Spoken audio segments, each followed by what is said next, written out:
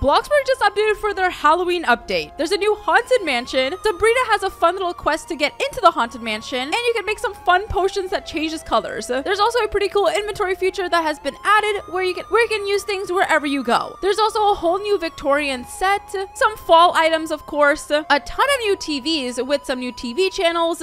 We also have a lot of random knickknacks to look through, some animatronics, and also, of course, some new food. Let me know down in the comments below what you guys think about this new Bloxburg Halloween update.